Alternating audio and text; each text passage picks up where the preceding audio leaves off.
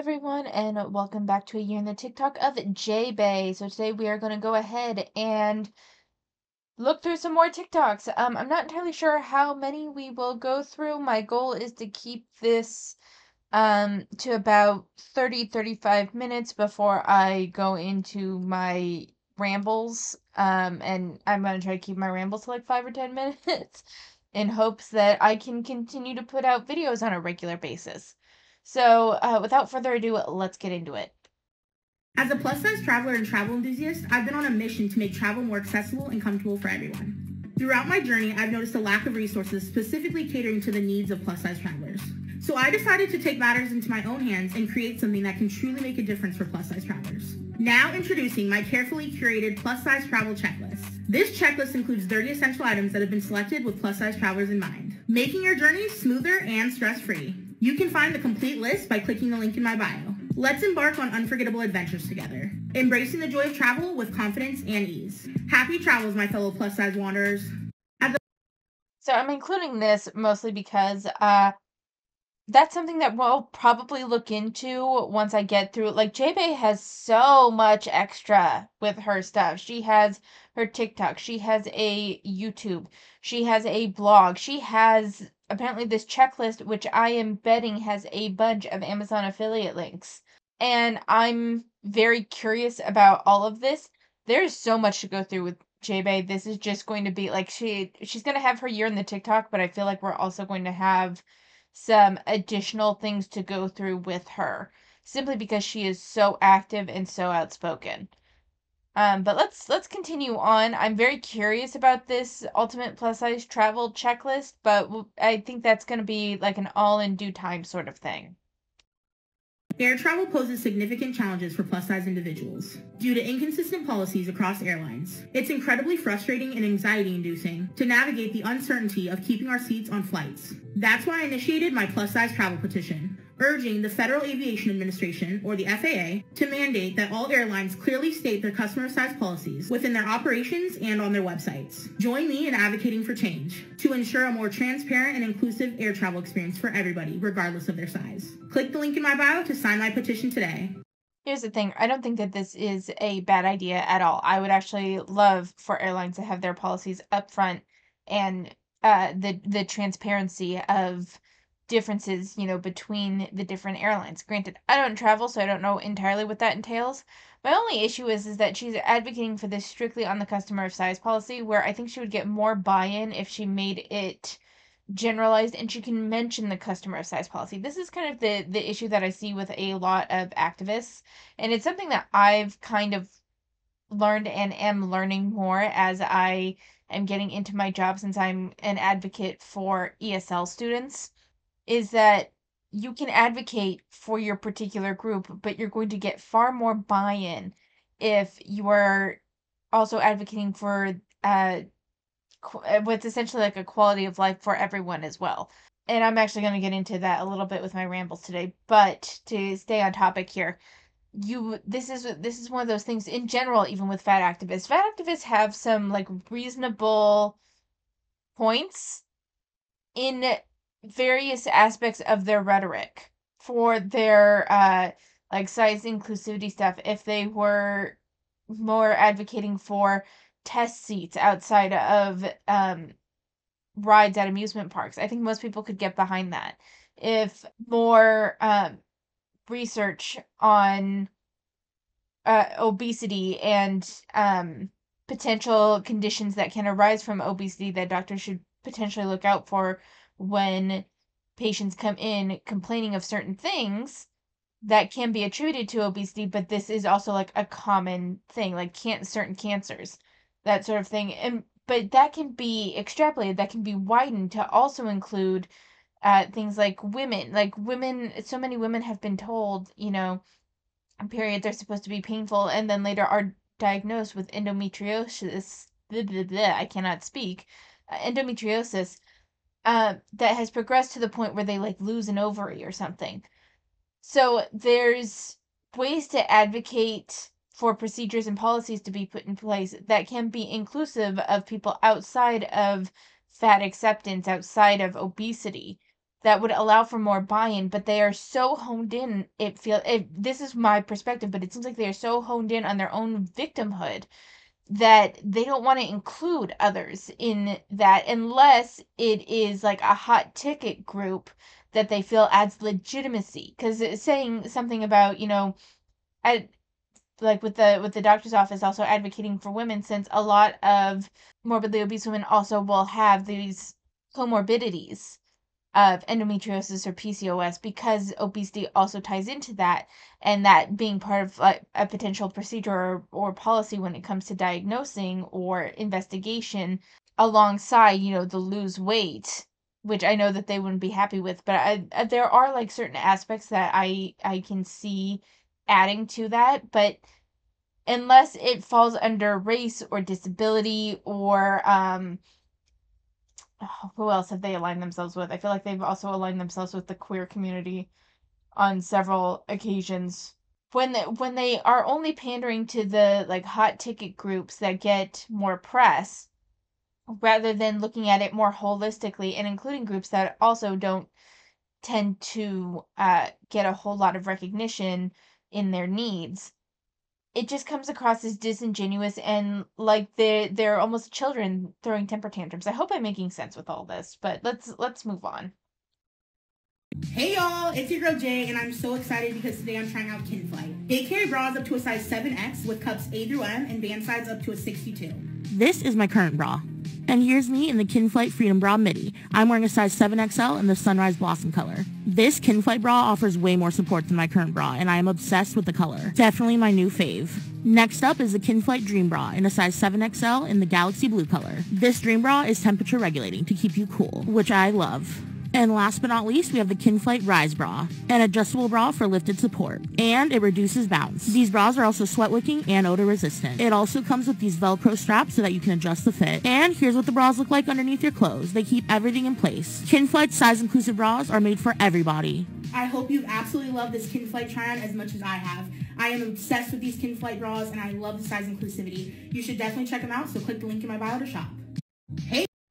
So here's the thing, like I understand that this very much reads like an ad, but I don't see, it says hashtag gifted, but clearly, but down here, there's nothing listing ad, there's no hashtag ad in the description, and down here it says paid partnership with Kinflight. So, like, why are you not disclosing that? And someone had mentioned on a William Hornby video that not actively disclosing in the video itself that it is in fact an ad goes against I think it's FCC guidelines or rules or laws or something like that. I need to look more into that myself. But like, what the fuck are you doing? I don't care if this says gifted. If it says down here paid partnership with Kinflight, that means you were paid. It wasn't gifted. This is so misleading. I was gonna initially go past this if I saw like hashtag ad, if she had disclosed in here that it was in fact an ad. And I understand that it reads as an ad, but at the same time, this is one of those things where it's like it says paid partnership. You were paid to make this video, clearly. But then it says gifted. Like it was just what is it? I don't like this, and of course the comments are turned off. This is really shady on Jaebae's part. I'll be curious. Oh wait. Nope, it's still, yeah. It still does not say ad. Size inclusive fashion, FYP, sustainable fashion, body positive, all of that, but it does not say hashtag ad. She does not mention that it is an ad, and the only indication that we have of anything is down here in this uh text that is gray instead of white like up here, so it's easier to miss, and it's fucking tiny down here. What the fuck, Jaebae? Today, I want to talk about how plus-size people are harassed while average-size people are praised when it comes to speaking up about airplane seats being too small. I was recently tagged in a few videos where plus-size people had stitched an average-sized woman speaking about airplane seats and how they're too small, just like I've been doing. She was praised in her comment section for speaking up about something that so many people agreed with. However, when I talk about it, I get harassed in the comment section, and I get death threats. This kind of treatment is exactly what we're talking about when we talk about plus-size discrimination. Okay, so before she go, we're gonna finish listening to her. I want to be clear. I don't think that she should face harassment or death threats for saying that she thinks that airplane seats are too small. My only question is, what does she define as harassment? Because we've seen with the fat acceptance community that what they define as harassment and what like the average person would define as harassment can be two very different things. And even like the legal definition of harassment can be something else completely. She should not receive death threats. I've been on that I don't think anyone should ever receive death threats for posting opinions online. Like that's just insane to me. Political opinions, what have you, death threats are just not appropriate. They're not okay. But this talk about, this woman is praised and basically she's not. She's, I don't know if vilified is the right word either, but like maybe shamed a little bit. Part of it is that if we take a look at you speaking out about airlines, let's take a look at that one from the last TikTok from the last video, in which someone was stuck in an airplane seat for 3 hours, which you found like reprehensible on the airline's part when they did the best they could to get him out of there, and how this was somehow a violation against plus size travelers. That is something completely different than someone generally complaining that airline seats are too small. Like, the airline did the best they could.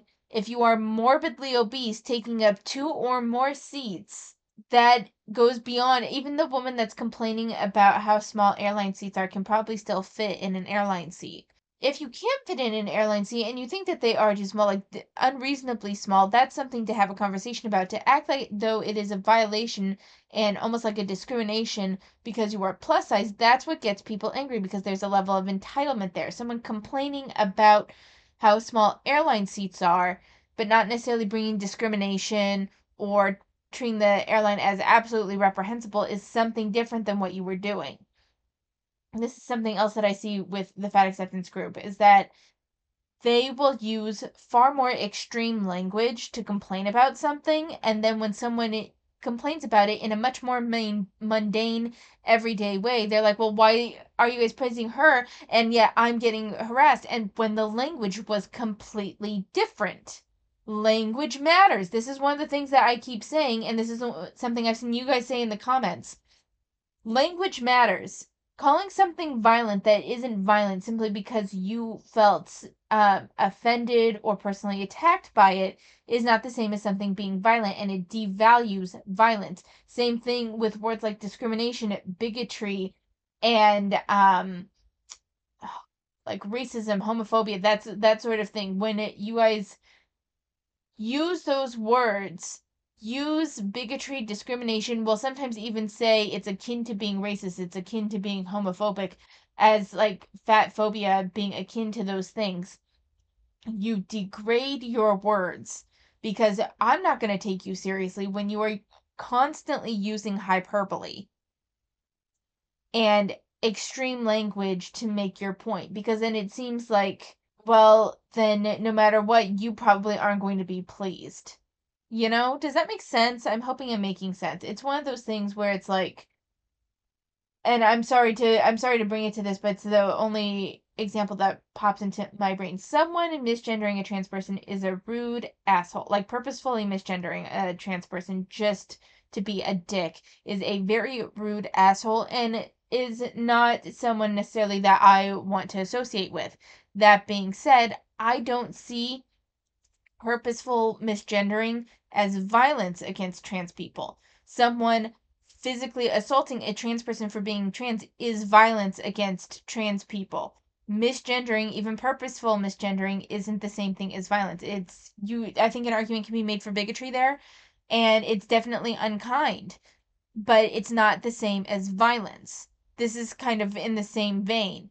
You can't say that, oh, this person, complains about small airline seats and I do, and yet they get praised and I get harassed. Well, you said that this is absolutely unacceptable, that it's discrimination against plus size travelers and XYZ, blah, blah, blah, blah, blah, blah. When it's not discrimination, it's the way things that go and it's not accessible. You can argue about accessibility if you want. That's totally cool, but there are nuances to have to this conversation. And when you come at everything with a sledgehammer, you can't be surprised when people walk away from you.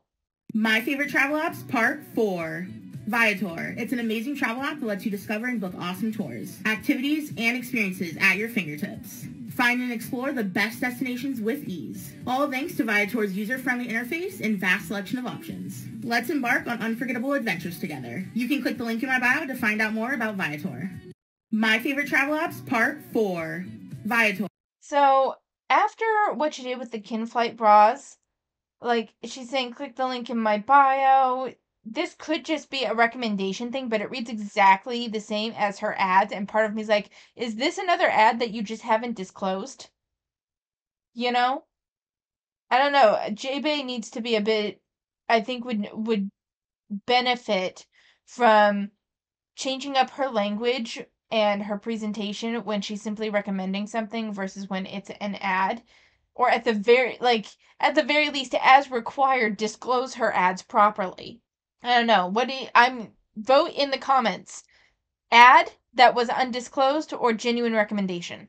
Today, I want to talk about all those who have viewed my plus-size travel petition and think that I'm asking for special treatment. The purpose of my plus-size travel petition is not about special treatment, but rather fair treatment, and ensuring plus-size travelers have a similar experience to other passengers. The petition. So, fair treatment means you get the space that you paid for. There have been, I've seen people talk about like plus size people that bought the second seat and someone brought like a baby on board and was like, well, can you just like squish yourself into another seat so my son can sit there? When they did not pay for that extra seat, the plus size person, the fat person, paid for the extra seat. And to that, I say, fuck you. The plus size person paid for the extra seat, therefore it is their space. That is fair treatment. I don't think if you, and even if you only paid for the extra seat, so you have a place to put your shit or something, uh, that you want to like keep out for the flight, as far as I'm concerned, you paid for that seat. You can do with it what you fucking want. That's fair treatment. Being able to take up 2 seats but only pay for one, I think that is special treatment. Curious to hear your opinions on this one because I can kind of understand how it would go both ways. But I definitely come down on the getting a second seat and not having to pay for it is special treatment, not fair treatment. And I would like to hear your opinions on that. Addresses the inequalities that us plus-size travelers face and aims to prioritize our comfort and safety. Many people. Okay, but comfort really isn't prioritized by anyone on airlines, from my understanding. Granted, I've never traveled on on an airplane. I haven't. I have not had that experience.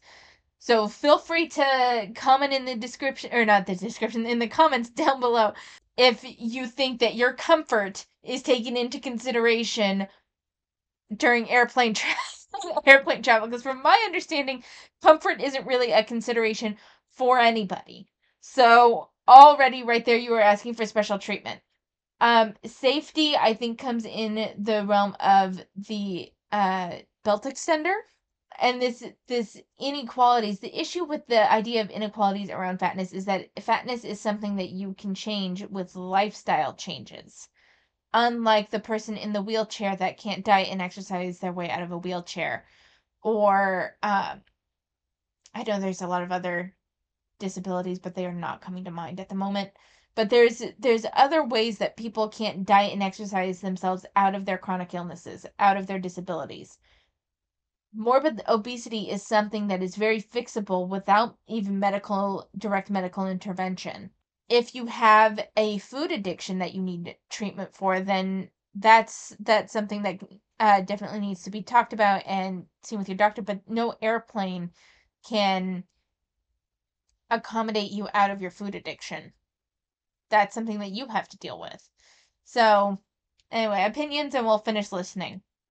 Have compared this issue to people needing extra space for napping on planes. This is far from the same thing that we're asking for. We are asking for inclusivity and accessibility, no matter our body size, shape, or weight. Laws in Australia and Canada, and the Southwest Airlines customer size policy here in the United States, shows that inclusive policies can be implemented successfully. With my petition, I'm striving to make positive, inclusive change in the airline industry by calling for clear guidelines and equal treatment, ensuring that plus-size travelers and those who need more space have a fair experience, without additional financial burdens or discrimination. If you would like to learn more about my plus-size travel petition, click the link in my bio and consider signing. You'd be joining me and 30,000 other people who believe in this cause.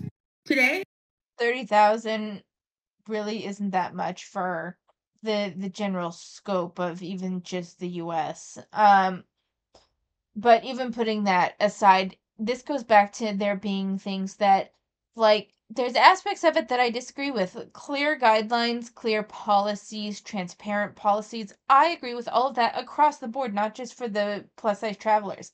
Across the board, policies and guidelines should be made readily apparent and easily accessible. Completely agree. The idea of not having additional financial burdens, and I'm guessing that's by way of buying the second seat. The issue is that you created that additional financial burden. Again, this isn't a matter of you being a wheelchair user that can't exercise and diet their way out of a wheelchair. You created the need for the second seat. You created it. It didn't happen to you. So it's just one of it's just one of those things where it's like, if you eat yourself to this weight, it comes with additional responsibilities, financial and otherwise.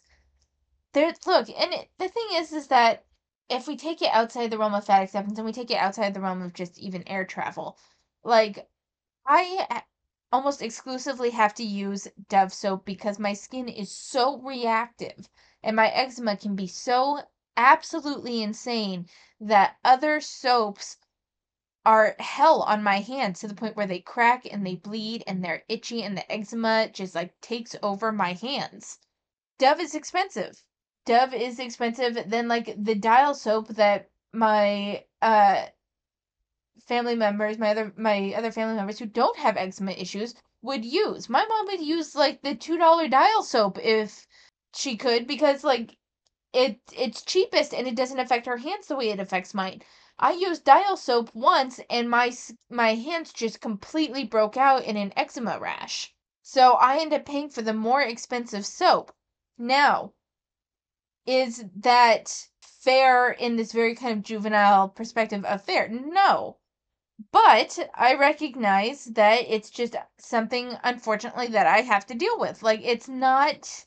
I have the ability to buy the other soaps. It's just that the other soaps will cause issues for me. It's not a matter of vanity. It's not because I know a lot of people use Dove soap because it makes their skin soft. For me, I use Dove soap because it's the only thing that my skin seems to tolerate right now. And is that fair? It is for me, it's not a matter of fair or not fair. It simply is what it is. And I kind of feel like it's the same thing a bit with travel. Like, you are so big that you take up two seats, therefore you have to buy two seats. It's not a matter of it being fair or unfair. It simply is what it is. Opinions? Opinions. I want to hear your opinions. ditch this. What's one thing that happened to you in your lifetime that made you look at your body in a negative light? I'll go first. But before we get into it, I want to put a trigger warning on this video. When I was 7 years old, I remember how much my mom hated my body, but she loved keeping up appearances. And this one time, we had to go shopping with my aunt, which was a rare occasion. I was going to be a flower girl in her wedding. My mom used to hate taking me shopping since I was a fat kid. It was more difficult to find clothes for me, and she hated that. Not to mention we were super poor, so going shopping wasn't something we did a whole lot. But I will never forget that day, and this is why. We found a dress, my mom took me into the fitting room, and she tried to put the dress on me, and guess what? It didn't fit. But it was the first of many. My mom was super pissed off and embarrassed, and so she slapped me across the face and told me that she was embarrassed because I was fat and nothing would ever fit me. I was 7 years old, so of course I started to cry. And when I left the dressing room, my aunt asked what was wrong. My mom hurried, shushed me, and said, "Oh, she's just upset that the dress didn't fit." But in reality, my mom had just slapped the shit out of me. I felt silenced, I felt judged, I felt shamed, and I was not looking forward to trying on more dresses that day, I can tell you that. I wasn't crying because the dress didn't fit. I was crying because my fat phobic mom had just abused me in the dressing room. But I was never able to tell anyone this until years later. That moment had a major impact on me and my body image for years to come. But now, I just look back and I realize how strong I am and how strong I was then, and I'm so happy that I have a better relationship with my body, despite going through things like that and much worse. So stitch this and tell me something you went through that had a negative impact on how you looked at your body, but only if you're comfortable. And please know that even if you don't love your body or accept your body as it is right now, you can get to that point no matter what. Let's come together, share our stories, and show people that no matter what you go through, you can always get to a better place, and you can love your body at any size, any age, and anything in between. Stitch this. So here's the thing. I genuinely believe this story. I do. I believe this story. Emotionally immature parents are ubiquitous. And that emotional immaturity can sometimes lead to abusive behaviors like this. And I feel sorry for Jaebae because if she was 7 years old when that happened and her mother is upset that she's fat, the mother is still to blame because she is the one that was feeding Jaebae. The mother was completely responsible and yet took her frustrations out on a child that had no say in the situation, that had no autonomy in the situation because I don't know why Jaebae's weight was an issue at such a young age, if it was parental neglect, and so Jaebae often ate to comfort herself, which I could see, or if it was one of those parents that's like, you're gonna eat everything I put on your plate. They put a shit ton of food on your plate, and they then she apparently also got mad that Jaebae gained weight when she was being forced to eat more than she needed. I don't know Jaebae's background. I don't know any of this, but the effect that it had on her self-esteem and her body image was directly the fault of the mother. 100%. The mother, the parents, whatever you want to say. Because the mom is the one that shamed her for being fat, but the mom was also the one controlling the food and the meals. And I don't know Jaebae's full home life story, but I don't really think that I need to know in order to say that the mother was just abusive and wrong. Now, the issue is that fully acknowledging that trauma and fully acknowledging that Jaebae's weight at 7 was in no way her fault. That does not mean that fat acceptance is a good ideology to buy into for me. Like, yes, your mom was abusive. Yes, she clearly gave you either unfiltered access to food or made you eat or neglected you and you ate for comfort or any number of combinations and other ways that could have manifested. That does not mean that you have no control over your weight. You had no control over your weight, not really, at 7 years old. You had no control. That your parents had control over your weight at that point. Your parents had control over your weight for a good portion of your adolescence up till maybe when you could drive a car and feed yourself and that sort of thing. That does not mean that you have no control over your weight now. And this could be very much a learned helplessness sort of thing. Like if I don't know. I don't know Jaebae's background or any of that. I believe that this happened. I believe that she faced abuse from her mother because she was a chubby kid, even though it's the mother's fault that she was chubby. But I don't think that means that her weight is unchangeable now. I could see how changing her weight could feel insurmountable to her, though, given her background. No control over her food, was punished despite having no control. And so it kind of creates this nothing's going to get better anyway, so I should just eat and comfort myself. But it can be changed. And it does not mean that your mom was justified at all in how she treated you. It does not mean that you were worth less as a child because you were fat. And it still does not mean that anything was in any way your fault at such a young age. But you have control now. And I think that's a big thing in the fat acceptance community is I think that there was probably some level of neglect or like Jaebae went through abuse when they were young, and instead of recognizing the abuse and separating the weight criticism, well, not separating the weight criticism, but separating their ability to control their weight like that, I think it's I don't know if it's a way to cope because like if they could change their weight, then does that mean their abusers were right? No, it doesn't. So, I don't know. This is like an aspect of the fat acceptance community that I just feel is not particularly well explored. And I really wanted to cover more with Victoria because there's another example of this sort of thing. Not exactly like this, not as direct with her parents or anything like that, but it's about her going to a fat camp as a kid. That I really, really wanted to cover. But Victoria has the past year of her videos still privated, so I cannot. But I'm seeing kind of a trend to a certain extent with um these like big fat acceptance believers and experiencing abuse from people who ultimately had control of their weight at young ages and yet still blamed them and treated them as what definitely seems as less than because of their weight, and I feel like that's kind of colored their whole perspective. We're reaching all the time I can devote to this video today. So I am going to just talk a little bit about my job before I sign off. So we have these days that we have to come in before the beginning of the school year. And my God, I am not used to getting up at fucking 5 a.m. That's probably the hardest part of my new job. But along with that, so I'm working as an ESL teacher.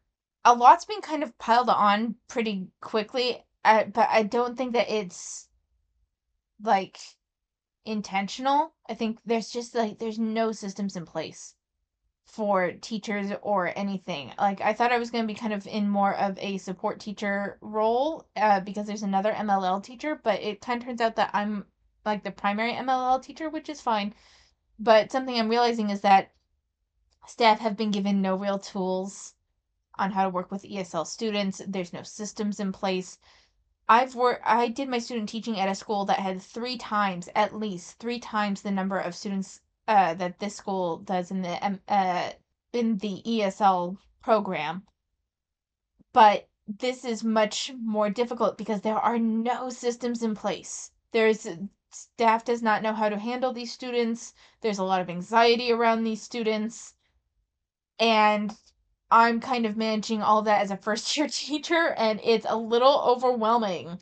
It's just a touch overwhelming. I don't, and while I've been given a lot of requests, and when I'm like, I don't know if I'm going to be able to do that within the timeline, because they're also giving me like really tight timelines, I am getting a little bit of pushback. I don't think that I think it's just a matter that a lot of staff doesn't realize that I also have a shit ton of paperwork to do regarding these students in the district level.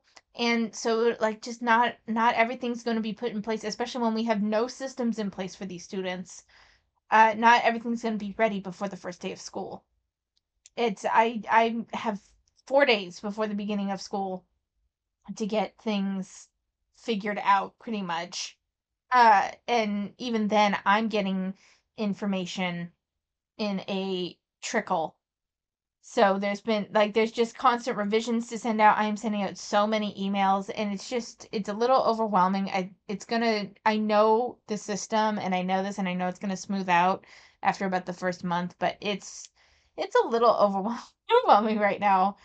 But I'm thankful that I student taught at a school that had so many systems in place that I can kind of implement, but I just wasn't prepared to be the one implementing all of them, you know? People don't like this. It's a school that has a growing ESL community. They're just not used to it, and no one knows. So I have so many teachers like, how do I handle this? What do I do? What do I like? And I'm like, I'm promise you I will get to you. I'm doing my best, but I'm not even a full-time teacher there. I'm not even a half-time teacher. I am point 0.4. I am there 15 hours a week. And I'm also trying to, like, I want to help them, but I also don't want to do the work of a full-time teacher as a point 0.4 and spend so much time that I'm not getting paid for working on this stuff.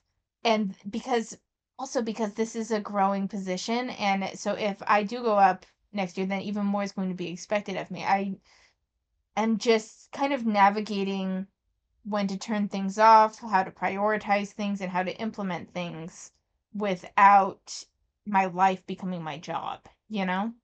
With that, I'm going to leave this here for today. Let me know what you thought of Jaebae and some of the stuff she said. I'd love to see it in the comments and read your opinions. Take care of yourselves. Thank you for watching, and I will see you next time.